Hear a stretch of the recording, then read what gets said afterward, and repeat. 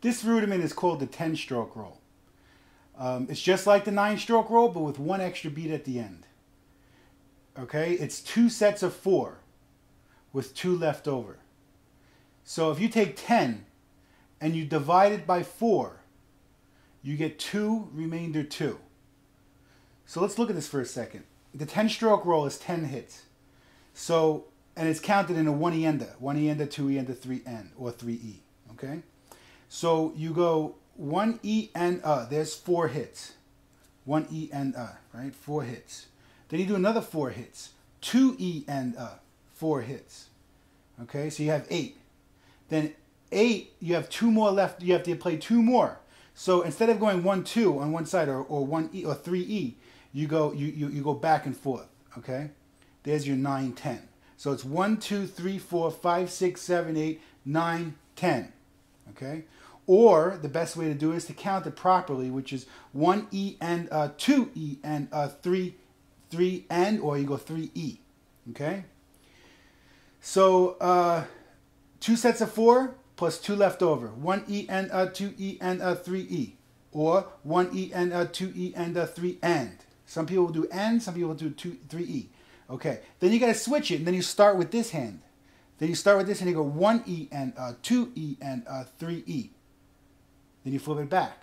1-E and 2-E and 3-E. Then you start with this hand. 1-E and 2-E and 3-E. Start with this hand. 1-E and 2-E and 3-E. 1-E.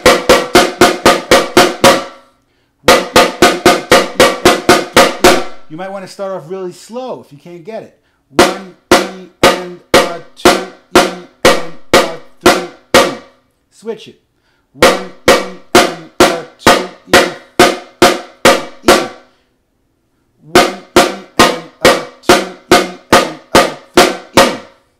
1-E and 2-E and 3-E.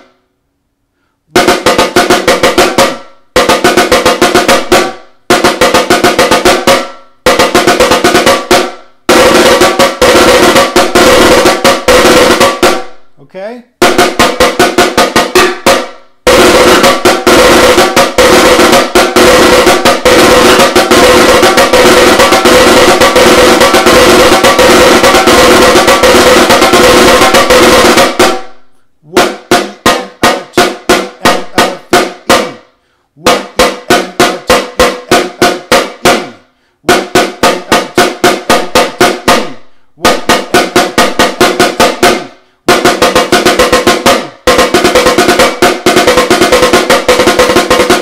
Okay, it's important to start off slow and gradually work your way to a faster pace. Okay, it's important as a beginner to start off very slow.